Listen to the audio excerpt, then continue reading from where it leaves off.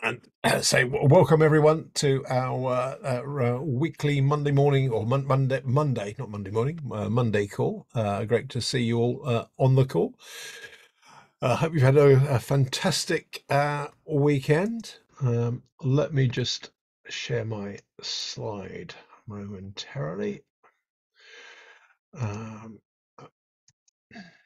And say, as you're hopefully all aware, the main thrust of our call this week will be talking about ZeroDNS, towards better zero trust security using DNS, which Levi will come on and talk about in a moment.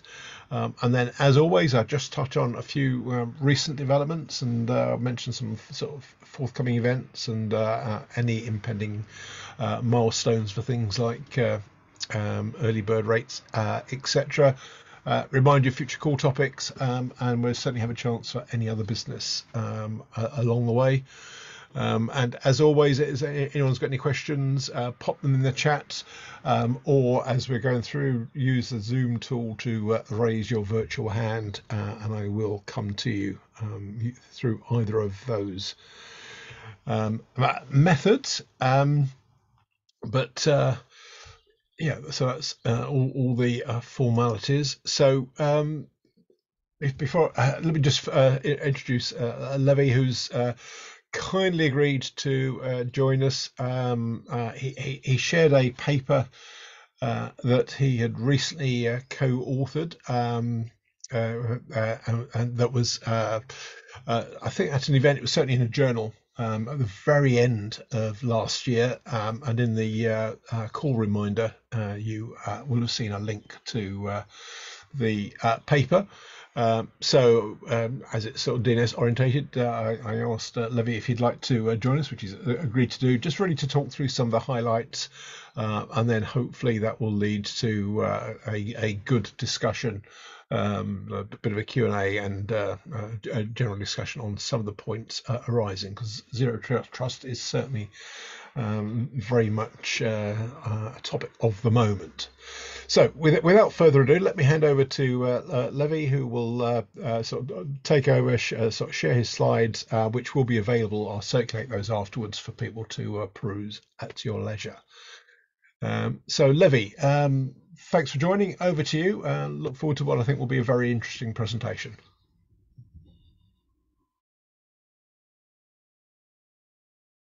Okay, hi and welcome everyone. I hope I was able to share my screen. Do you see my screen? Do you see my slides?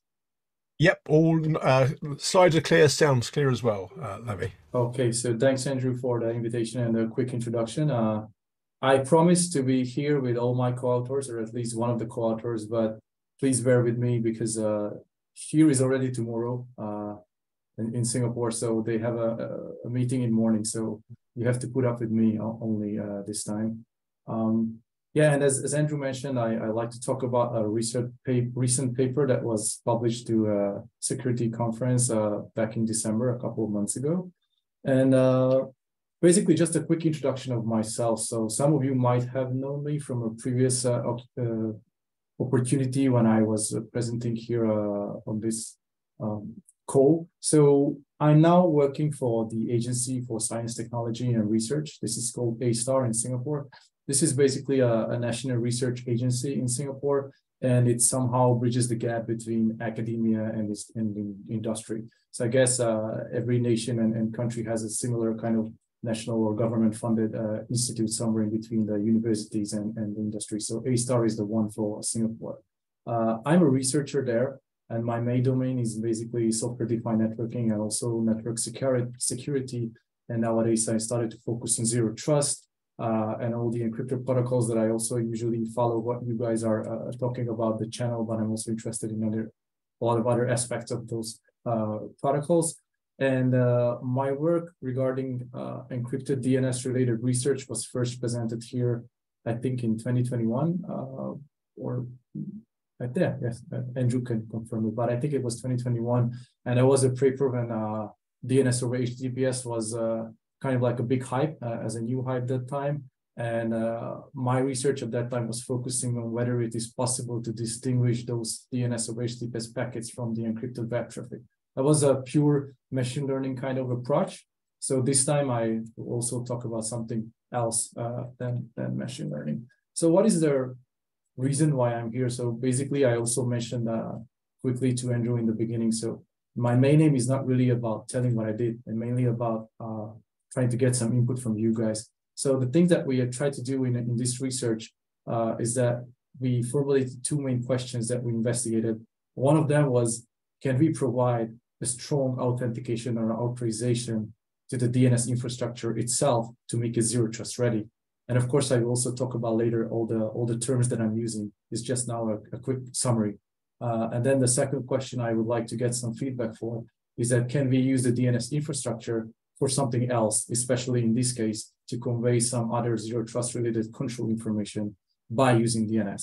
Because basically our main work and also the questions were inspired by some other research works. One of them was called software resolved networks, where the researchers were using IPv6 segment routing information to be conveyed by DNS to the endpoints. So the endpoints could have optimized their routing based on the segment routing, and all the information was conveyed using the DNS itself. So this information is totally orthogonal to the DNS itself. The other thing which also inspired our work is a recent DNS HTTPS resource record, which is also now as almost like I think it's standardized already. So it's a standardized resource record, and it's usually used nowadays to convey like the encrypted client hello public keys for TLS 1.3 and ECH. And also it is used to convey some application layer protocol negotiation information, like you can get, for instance, that whether a web service supports HTTP3, like quick traffic, directly from the DNS, so you don't have to do a lot of round trips with TCP, TLS, and things like that. So we just try to look into that, what else we can use the DNS for. So let me have a quick introduction about the zero trust paradigm at all, or at least how we see it, because to me, zero trust is also something like 5G. Everybody has its own perception about what 5G means, but they are never aligned with each other. So just quickly today, the typical security model of an organization is still this kind of like old school perimeter-based approach, which is quite similar to this medieval castle that you can see on my slides. So there's a perimeter which is strongly guarded, and everything inside the perimeter is considered as a safe environment. And of course, outside is super dangerous. So basically there's no access from outside unless you authenticate yourself, or you basically browse one of the publicly exposed services like a web server or something. And once you have a full access inside the perimeter, then you can have basically full access to everything.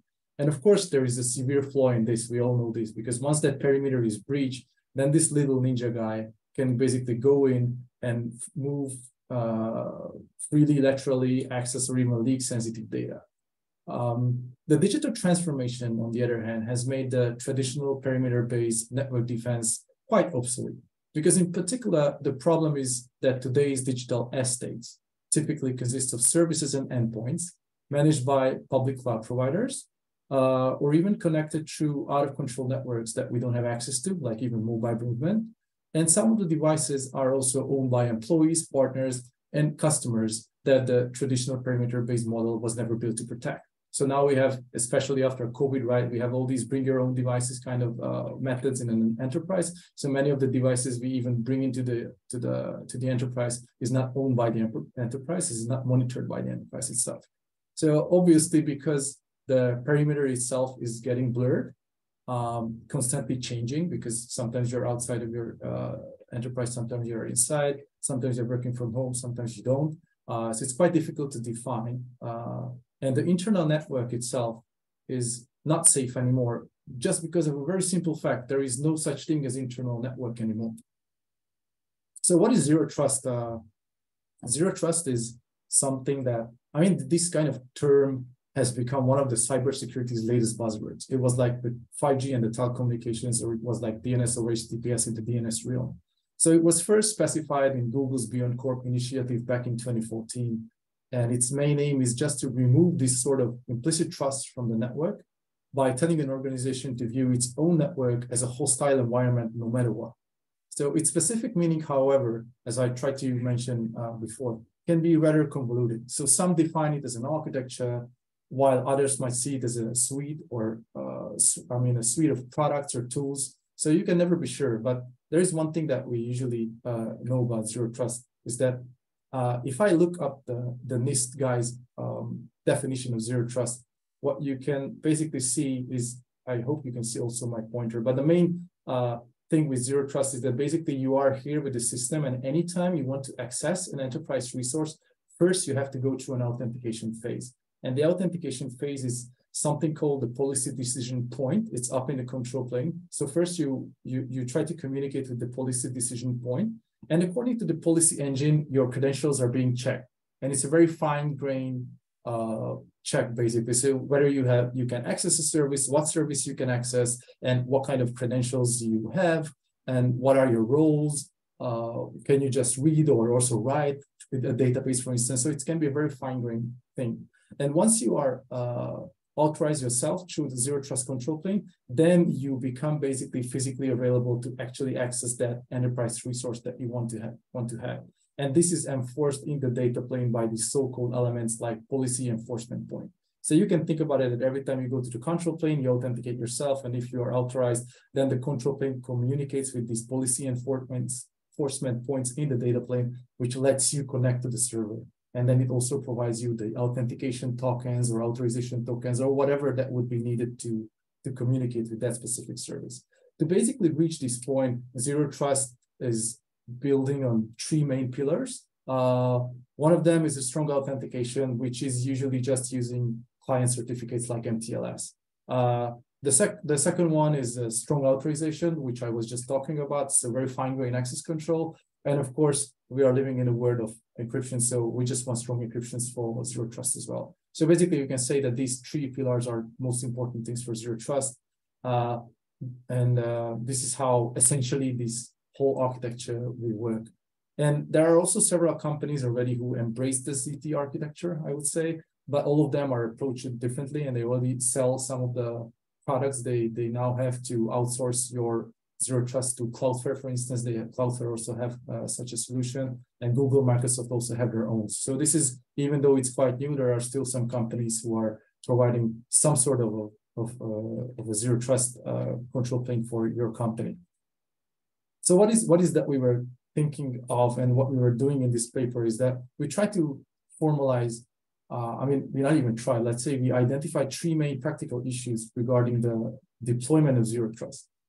One of the most important thing is that these extra authorizations require new entities in the network. So default routes might be affected, traffic engineering might be required because the central control plane entity is as a segregated part of the network or just physically located somewhere in your network that might impose some traffic engineering. And that new entity can also be simply a bottleneck or even a victim of a denial of service attack. And from a practical point of view, just let's be honest, it's just yet another server no one wants to maintain. It's yet another set of traffic no one really wants to monitor. No one really wants to write the Wireshark plugin for it. And it's just another new set of logs that we don't want to parse. That is one, like a management burden of introducing Zero Trust to your enterprise.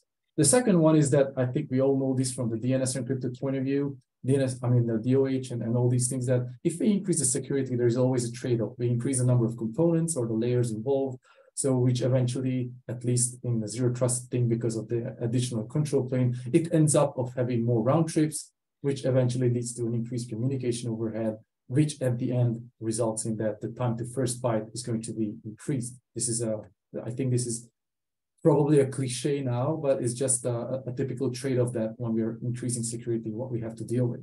And third and most important, and this is where DNS comes into the picture, is that the DNS infrastructure itself is always left intact. So even we're talking about DOT, DOH, which are already standardized since 2016 and 2018 respectively, even in many enterprises, it is still unsecured by default. And the thing what I can think of is, probably you guys also have a different point of view because you're also working for enterprises and in this industry. But what I've seen is that it's just so critical role that none of the network operators are actually fine with touching it. So they are just quite reluctant to interfere with DNS, because once you screw up anything in a DNS config, that you basically screw up the whole network at some point. So it's better to not touch it. And on the other hand, there's a new way of thinking about zero trust, that the zero trust itself obsoletes the need and the architecture point of view of VPNs, because VPNs are from the perimeter-based approach, right? So by VPN, we are logically connecting ourselves to the perimeter. But once we have this zero trust paradigm and we always authenticate and authorize, we don't need VPN at all. What would that impose in the future is that all the internal domains that now we have within the environment, they have to be exposed, because if there's no VPN and I want to reach my internal resources through my regular internet connection from home, then I somehow need to communicate to my company's DNS resolver and resolve, let's say, the HR portal.whatevercompany.com. And of course, that would also expose the enterprise's DNS resolver, which can be a threat, because within your enterprise, you are probably less affected by any denial of service attack. But once you expose your DNS, any kind of network reconnaissance attack you can be a victim of, or any further or more sophisticated denial of service attack. So eventually, you would need to protect the enterprise DNS from abuse. And the way how we try to address this problem is that we propose ZeroDNS. So ZeroDNS has nothing to do with a network without DNS. So it's a compound word, but it's coming from the zero trust word and the DNS infrastructure. So bear with me, this might be not the best name, but it was published as this way. So I just stick to the naming convention we introduced. But it's still, we still have DNS. Okay, that is the main reason now of myself being here. So first, to solve the third issue, with ZeroDNS, we try to provide a strong authentication and authorization and encryption to the existing DNS infrastructure as a reverse proxy plugin that terminates all TLS and MTLS connections. So hence, the original DNS infrastructure can remain intact and does not have to be aware of any of these additions. So one of our main aim is that if I want to sell something to someone who doesn't want to touch the DNS server, then I don't want them to touch the DNS server. So that's one of the main aims. So you probably anyway use a load balancer for, a reverse proxy or something similar for load balancing issues, or even deal with any other kind of attacks, or just serve your clients as fast as possible. So what we are trying to do is to provide an extra plugin to that, which can encrypt and also provide all these kind of encryption methods for your DNS backend servers. The way how we try to minimize the extra authorizations that are required by new entities is that the zero trust control plane traffic, we want to realize it in the DNS. So this is where one of our second question comes in, when I mentioned at the beginning that can we use the DNS traffic to convey zero trust related control plane information? Because no matter what network you own, or no matter how you connect to the internet, everything starts with the DNS, right? This is not all we know. So DNS is anyway something that you cannot avoid. So why not use it to convey more information than it can? It might be sounds like abusing DNS for this purpose, but this is one of the question or one of the approach we try to use here. And of course, by piggybacking those DNS packets, we can significantly reduce the GrouPy number of round trips. Because with the zero trust network and the control plane, you would have a lot of new round trips to just authorize yourself. And then you would anyway do the DNS, and then you would connect to the server. So if you anyway do the DNS, then why not put the zero trust control plane into the DNS traffic? And then you can reduce the number of round trips, which means that your time to first byte can be decreased. So the aim is somewhere to play around with this trade-off with the increased security and the connection time. And the architecture is quite simple, so I don't really want to go into all details, but what you can see here is that so we implemented ZeroDNS on top of the Nginx, so by using Nginx JavaScript. So Nginx is not only a simple software you can also configure, it provides a programming interface in JavaScript. It's not a pure JavaScript, it's an Nginx JavaScript, but it's more or less the same at some point. So we programmed an Nginx plugin. So now this whole Nginx system serves as a load balancer with some extra benefits. And as can be seen, the DNS servers are left intact on the left-hand side. So I don't want to touch DNS. I don't want to provide DOT or DOH endpoints for, let's say, Bind9. I don't want to touch any of the existing DNS infrastructure. The Nginx plugin is the one that provides the encrypted DNS endpoints for them. So it's on the right-hand side. So the Nginx can provide a DNS over HTTPS entry for your DNS servers or a DNS over TLS entry. And once a user basically wants to resolve a domain in this ZeroDNS architecture, then first its MTLS certificate is checked. So all the clients who are authorized and are allowed to resolve domain names, they are served by client certificates with MTLS. So if a user wants to resolve a domain, then the MTLS certificate is first checked.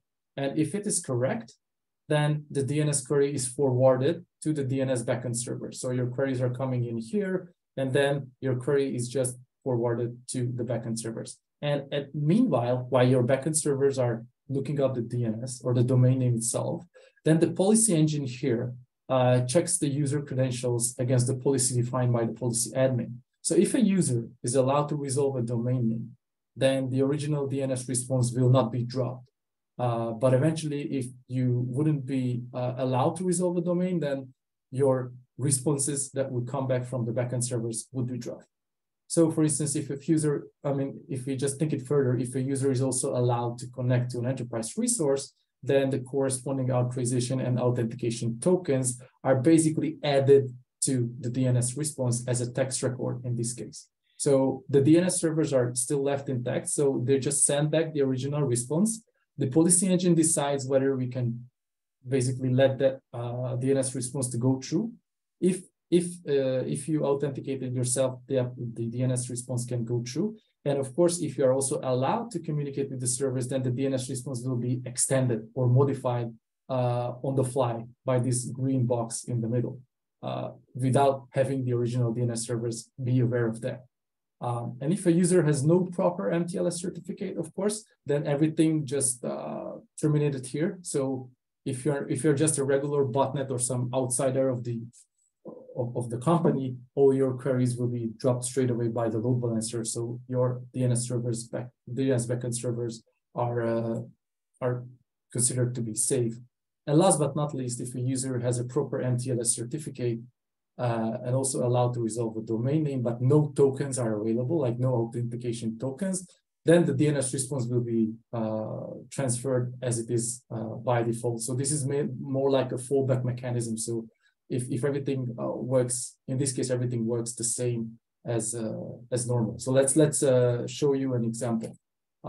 So this is a simple dig query that we usually see many times probably in our terminal. So the domain now I'm resolving is mtlsdns.com, and the answer is that I have the IP address here. So this is how normally DNS works. So once you authenticate yourself and you're also authorized to access this domain mtlsdns.com, which for this example is basically a web service that you would anyway access as an enterprise resource, then the response looked like this. So the answer is the same, just that the plugin itself on the load balancer that we implemented, which is the ZeroDNS plugin, is just do the lookup for your credentials in the policy database, and then accordingly it extends the original DNS response with the token related information. Now you can see that we just use a text record here and put everything inside the text record. And even if a DNS text record has a limitation of 255 characters, we can create just a new text record, and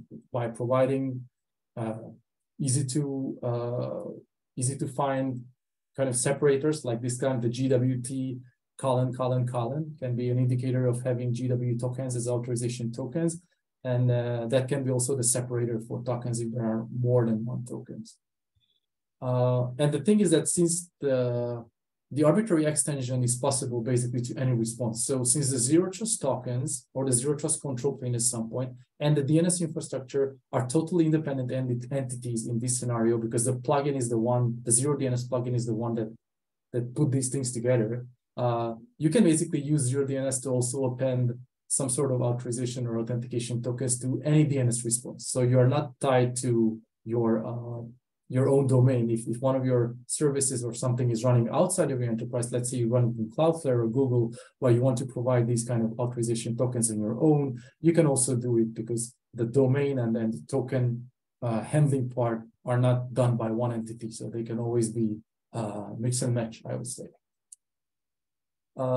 And we evaluated this kind of the ZeroDNS performance because, as you know, it kind of like inherently imposes additional processing overhead. So we tried to cope with the overhead of the security and the round trips, but now we kind of cutting those off, but still now we do extra processing because of the ZeroDNS plugin itself.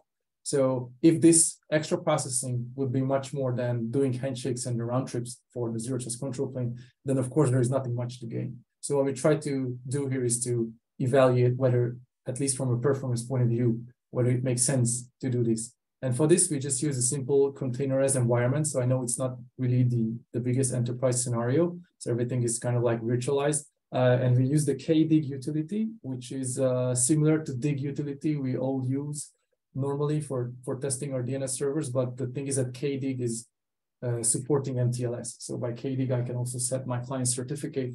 And this is the reason why we use kdig.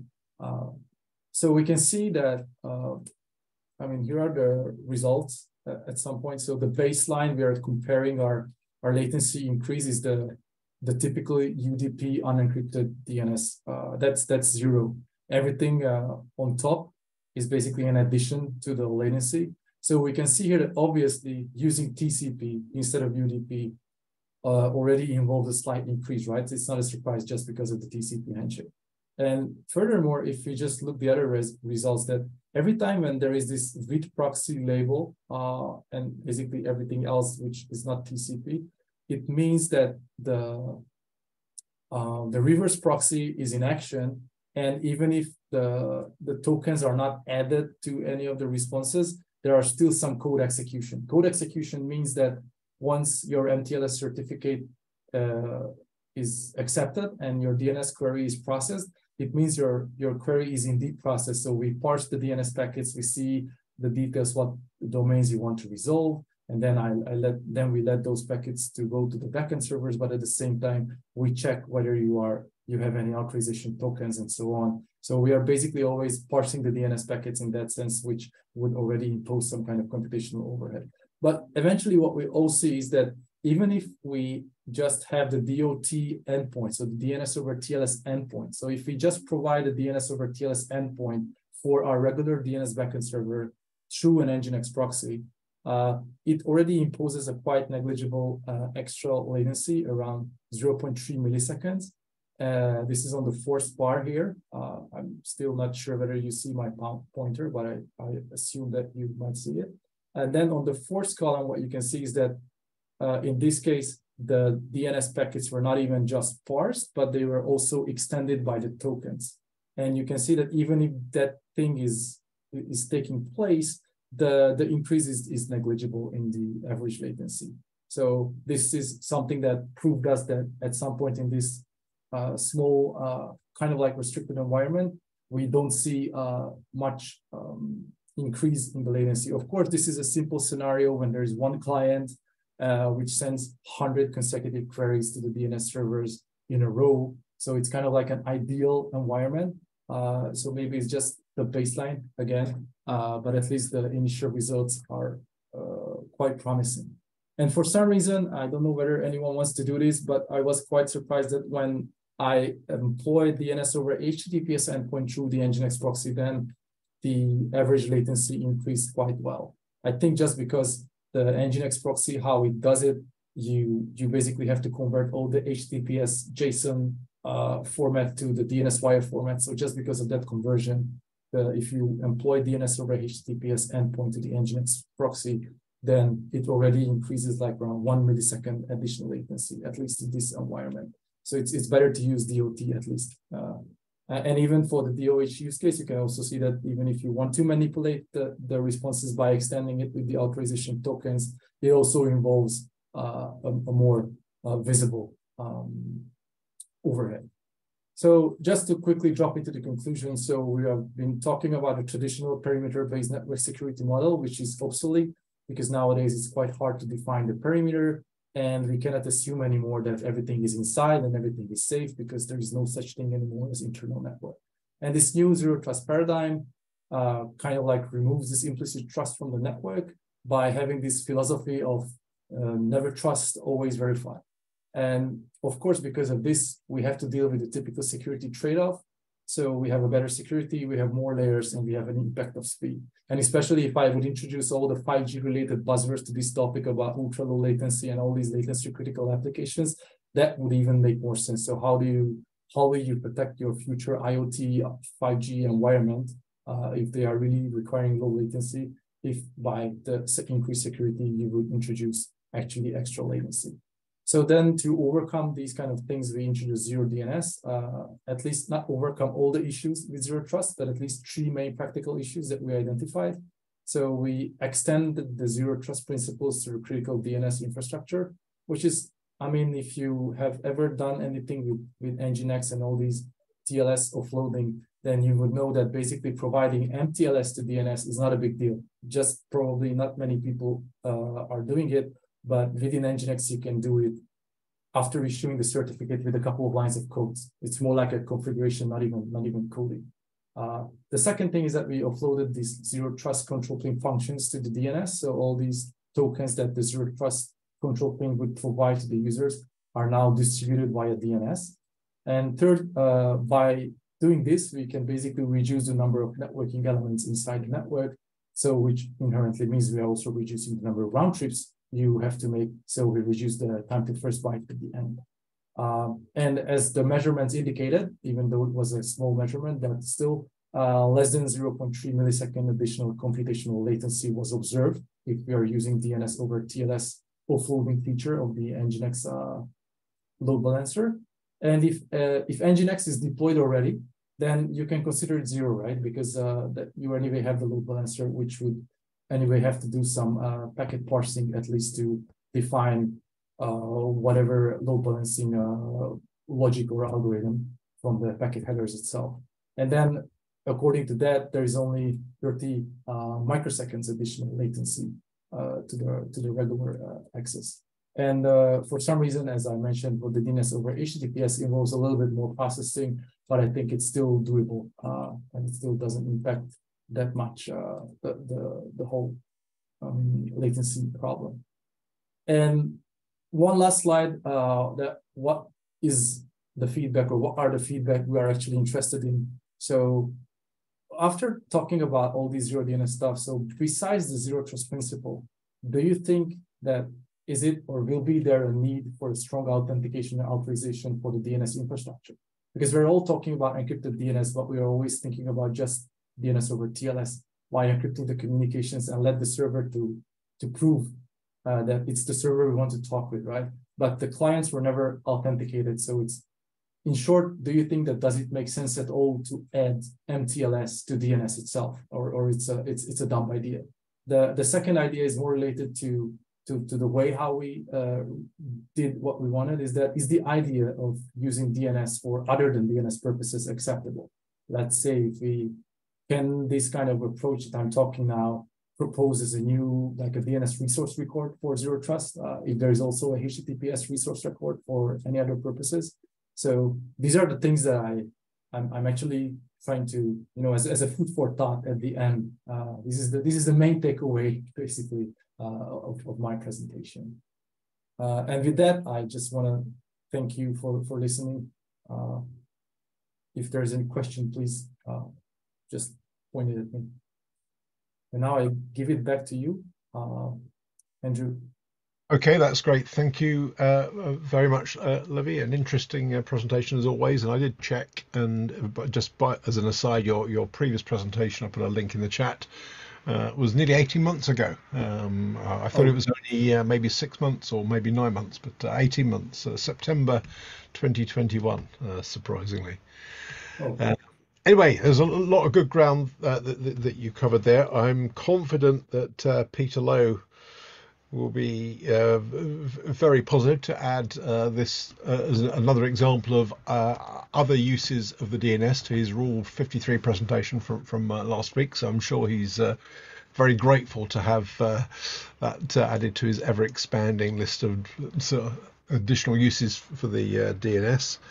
As you were talking, I saw in the chat, I think it's fair to say Boris, I believe, is a tad skeptical about the whole zero trust concept from his comments.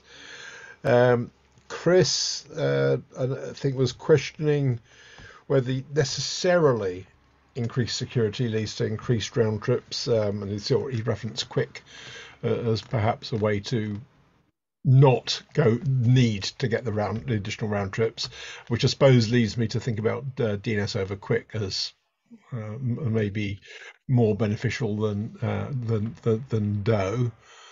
I think there was a question about HTTP2, or was it HTTP2 or HTTP3?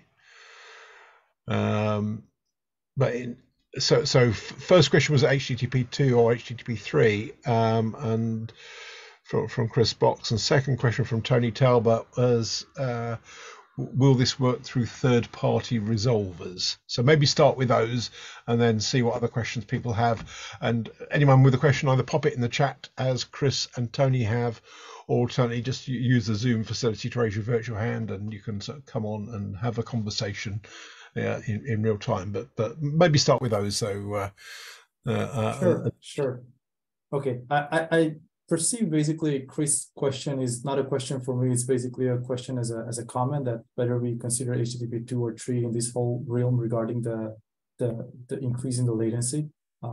So if this is not the question, I mean, what do you mean by is it HTTP 2 or 3? Because now I just use a web service as an example and using GW tokens as an example, but it's not the whole zero trust principle in that term, or in that sense is not restricted to HTTP. It's just one specific way of talking about clients and servers trying to communicate, and it's the easiest way to perceive.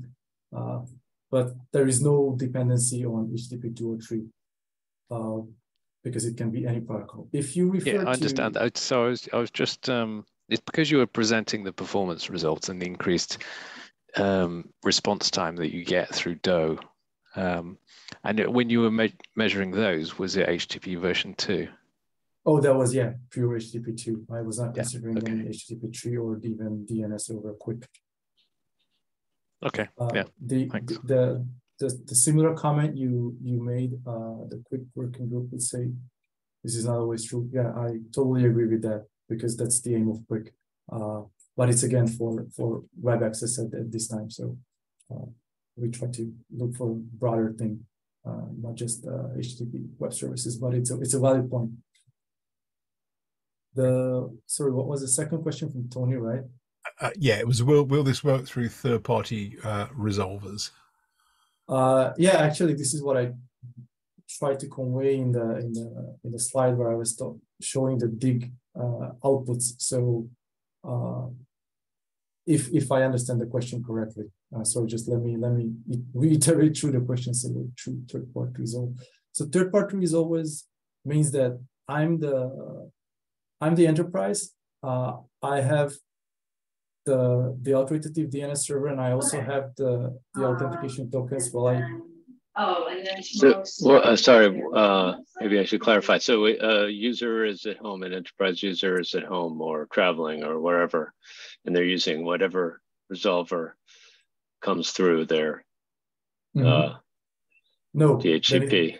Then it wouldn't work, because the thing is that these authorization tokens shouldn't be cached by any outside resolvers. So if you are traveling outside, I would assume that let's say you configure Cloudflare and Quad9 for your name servers, but you also configure your third name server as your company's name server.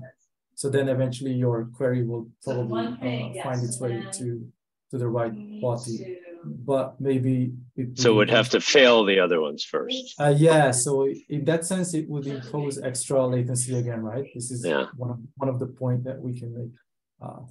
But I mean, also in my mind, I'm not an expert on zero trust. Really not a super expert on DNS. I mean, I think I understand it okay, but you still then have to trust that the client configuration is correct in some way. It has this property of using the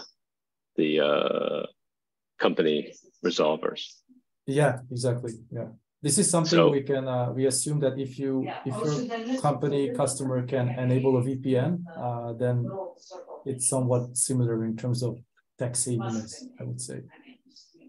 Right. So you still have to have some client side pre-qualification, as it were. Exactly. Yeah. Some sort of provisioning or whatever. Yeah. Yeah. So, I mean, I'm not sure, where the practice is on all that.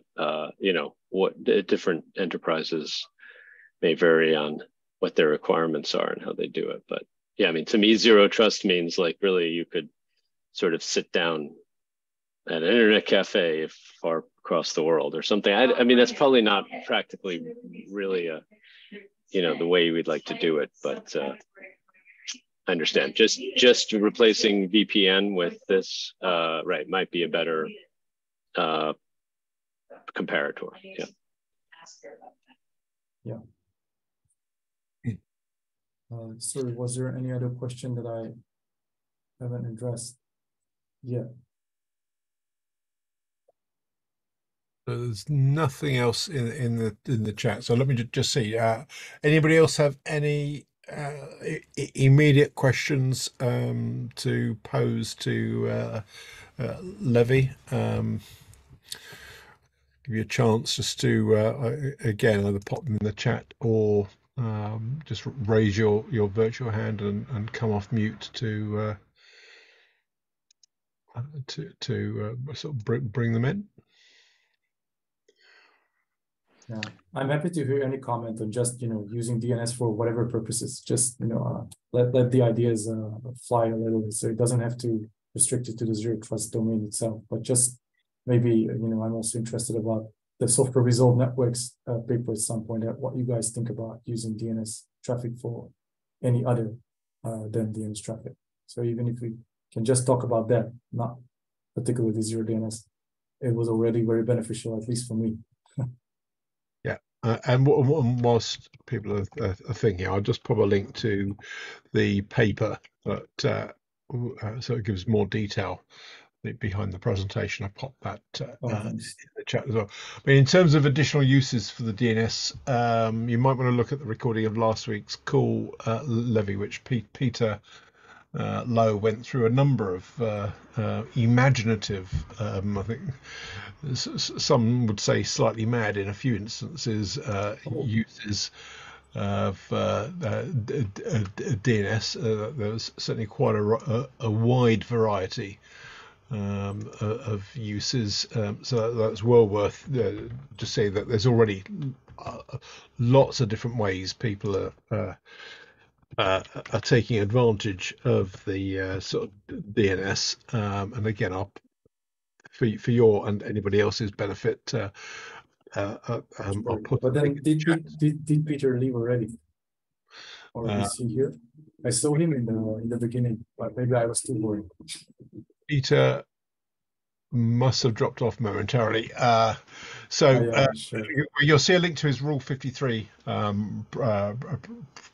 presentation where he gave a variety of examples of different uses of the DNS. So I think he will be happy to add this to that, but there are plenty of others out there. So from that point of view, lots of other people have already gone down this path, so there shouldn't be any objections in principle to doing this, Levi, because there's a whole bunch of other people that have done far more egregious uses of DNS than this one.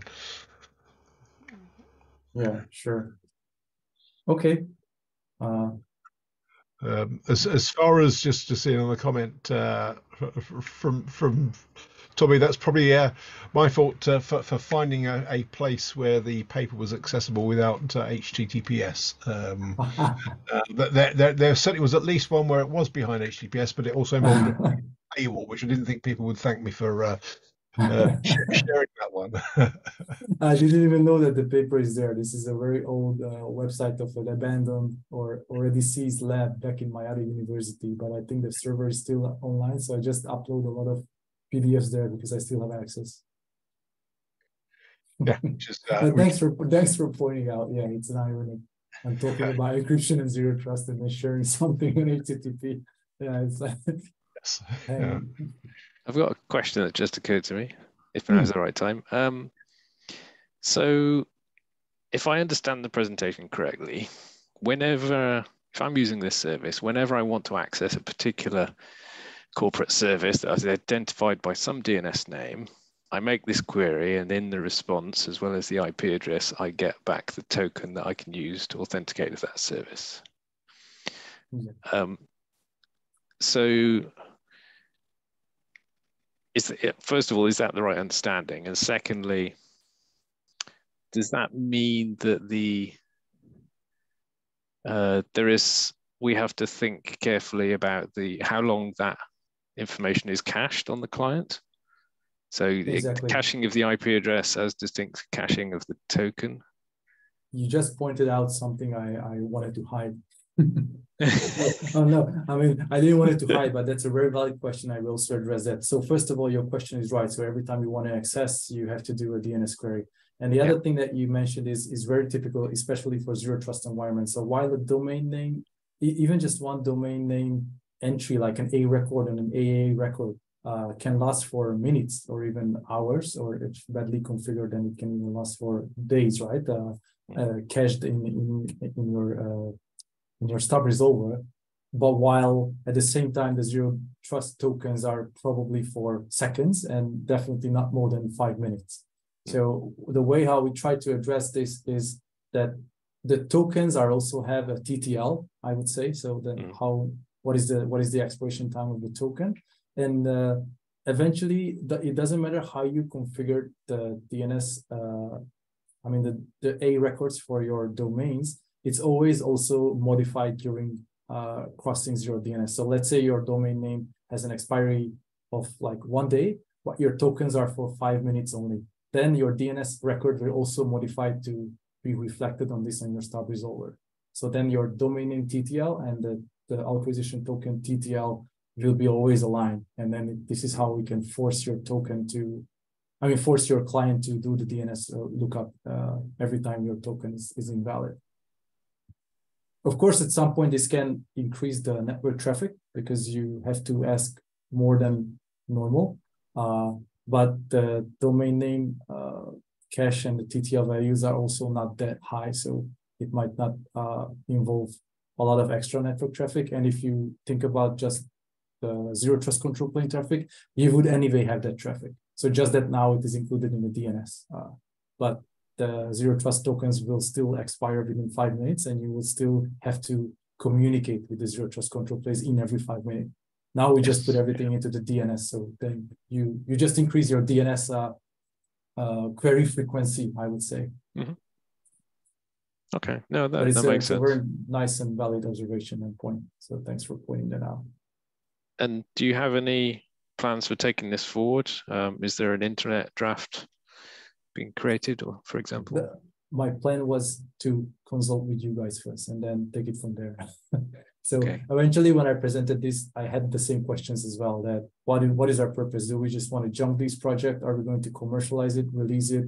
Or are we planning to talk to some industry people or standardization people to see how well it would be welcomed?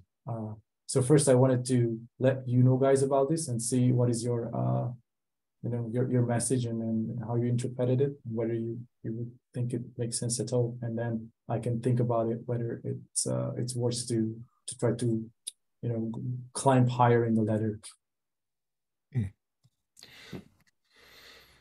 So well, I don't count myself as a security expert, so I'm probably not qualified to advise, but yeah, I know some people who are.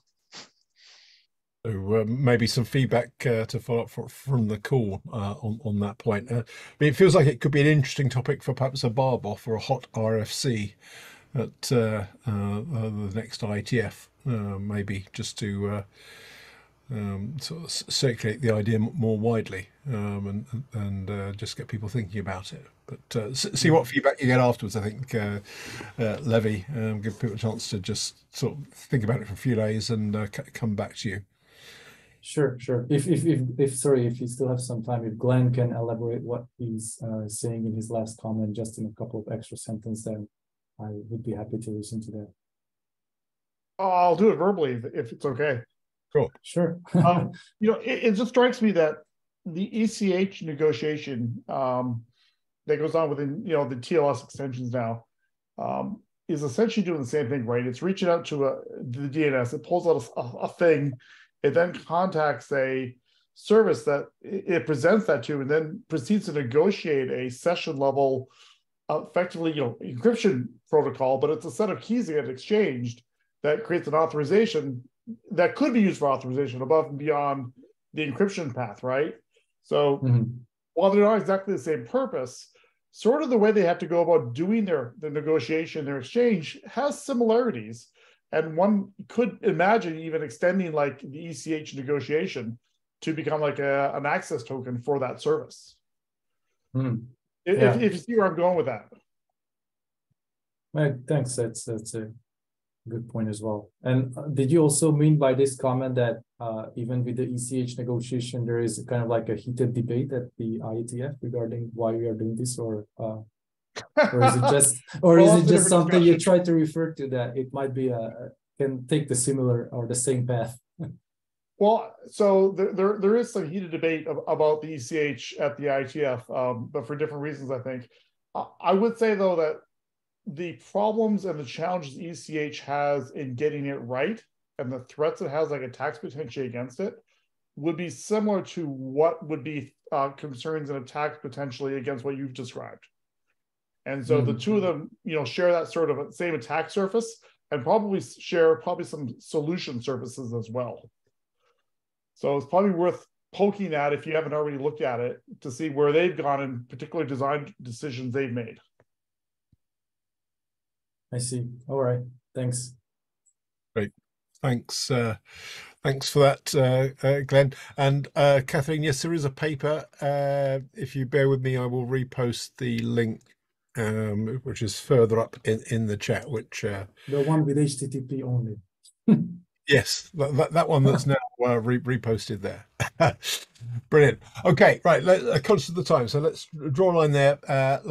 Levi, as always, thank you for that, and particularly thank you for staying up so late to do it. I'd forgotten the challenges of the Singapore time zone, which make it even better.